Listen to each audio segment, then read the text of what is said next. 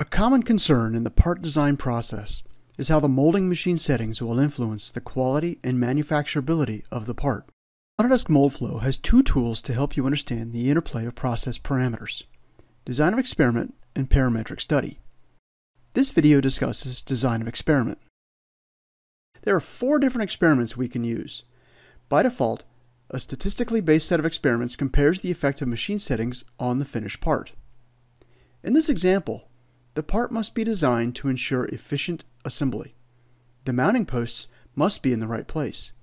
To do this, we need to closely monitor these dimensions. The edge warpage needs to be minimal, as well as the flatness of the center panel. With these requirements defined, select the variables and the range of values considered. Also, select the results you will use to assess the quality of the part. In total, there are 19 different parameters to compare. Mathematically, it would take over 500,000 individual analyses to compare each combination. However, we can obtain the same result with only 41 analyses.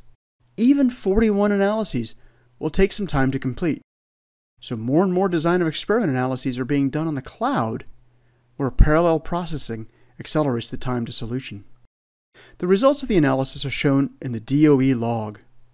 The pack time and packing pressure have the most influence over bottom edge flatness, while the coolant inlet temperature affects the differential cooling, a cause of warpage, as predicted in a warpage analysis.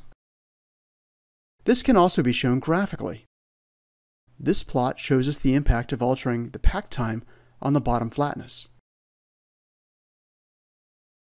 With design of experiment, you can quickly study how varying different parameters affects the molding process. This information can help you to make informed design decisions, which leads to better parts.